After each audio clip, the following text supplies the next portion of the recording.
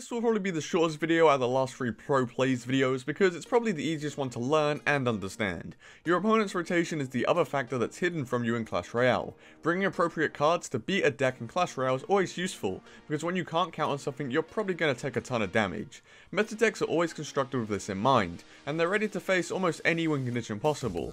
However, even when your opponent does have a good counter, the best way to play around it can be counting their card rotation. Now, it's very simple to do, but I'll go through it anyway. Firstly, you'll need to identify their best counter to your win condition. Once you've done that, you can count their cards one by one until they're back to it. 4 cards later, and they're able to get their counter again, so you can hopefully attack within that time. If you're an immensely cheap deck, then you can easily get 4 cards around before the normal cycle of your opponent. Using this technique, you can figure out when your opponent has no counter to a normal card. For example, if your opponent only has ground cards in hand, then you can punish with a minion horde.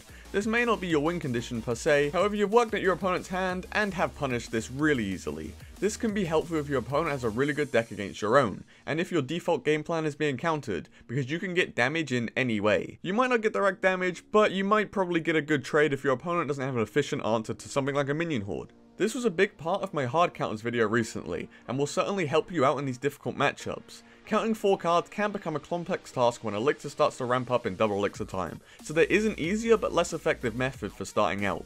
Your opponent may be playing cards in order with you, so it could result in them playing a 5 card deck. This makes your life a whole lot simpler, because you know what's coming next. If they played, say, a Valkyrie after a Bomber, then you know after they play a Bomber, a Valkyrie is in hand again.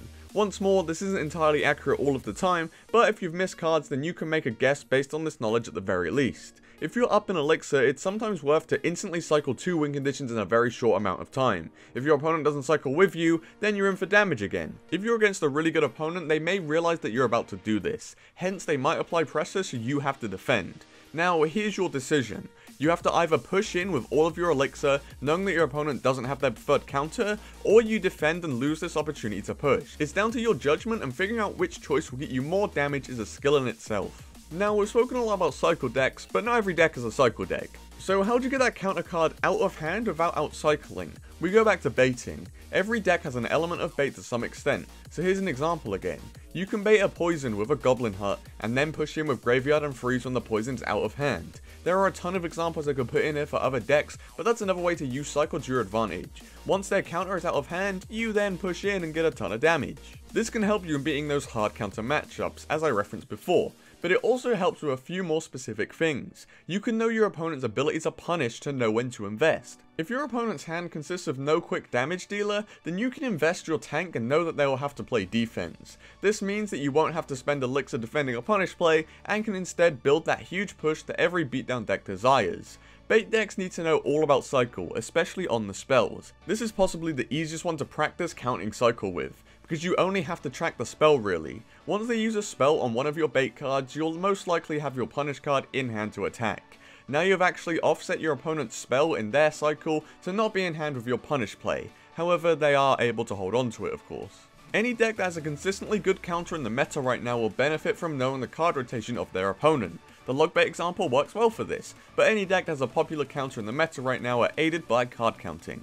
Siege decks will always be using this skill to its maximum potential, because it's very difficult to break an expo through tanks, and they would rather break through the supporting units when a tank isn't in hand. Decks that are able to produce really efficient damage, for example dealing out 1000 damage for 3 Elixir, are good for counting cards. If you know that your opponent can't block a bandit, then just throw it at the river and that's an easy dash for you to obtain.